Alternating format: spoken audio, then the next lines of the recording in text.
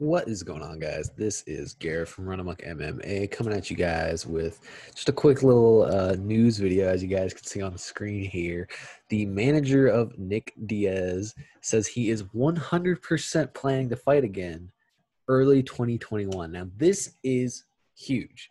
This is great. Nick Diaz has not fought since 2015. It has been 5 whole years. He has not fought in a really long time. And basically, last November, he was looking at maybe a potential fight between Jorge Masvidal after Jorge Masvidal defeated Nick's brother Nate, and which we all know now in early 2021, Jorge Masvidal and Nate Diaz are likely running it back for a potential rematch in January at UFC 257, I believe.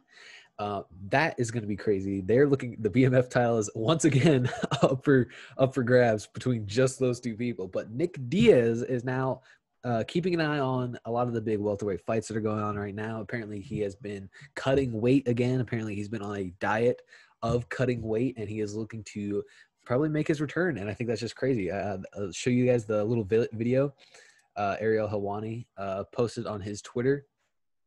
Look at the man. Look at my boy. Oh my God. Looking slim, looking ready to go, looking ready to scrap. So basically, you guys, this is just big news. This is just great news. Who do we want to see him fight is really the big question here. Who do we want to see Nick Diaz go up against early 2021? I think it's just gonna, a lot of it's just gonna depend on where things go. Is he gonna get a top 10 opponent when he returns? I mean, he hasn't fought in 5 years, and the Diaz brothers have not always been on Dana White's good side. So I think it's just going to be a wait and see kind of thing. But let me know in the comments below, who do you guys want to see Nick Diaz fight if and when he possibly returns? So thank you guys for checking out this video. Make sure you like, comment, and subscribe, and I will definitely see you guys next time. Peace.